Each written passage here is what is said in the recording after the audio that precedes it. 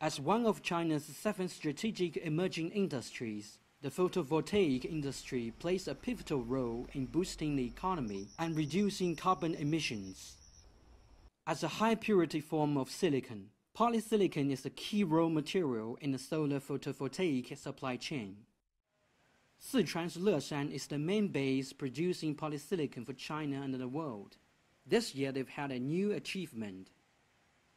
This is the first base that can produce 100,000 tons of high-purity polysilicon in the world. The output value has exceeded $2 billion since January, and by the end of this year, it's expected to surpass $4.5 billion, creating jobs for more than 5,000 people.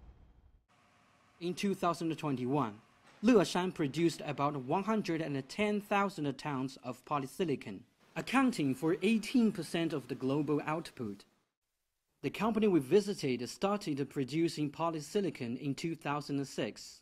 They process polysilicon to single crystal boules, which are then sliced into thin silicon wafers.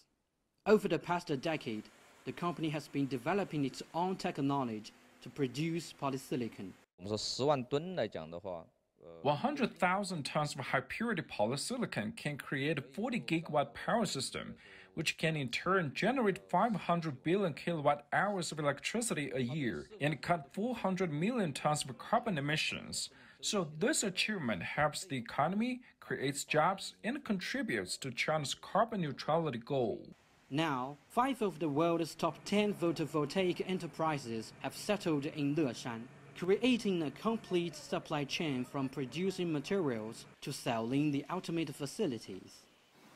In 2021, the output value of the photovoltaic industry in China was $110 billion, creating jobs for 2 million people.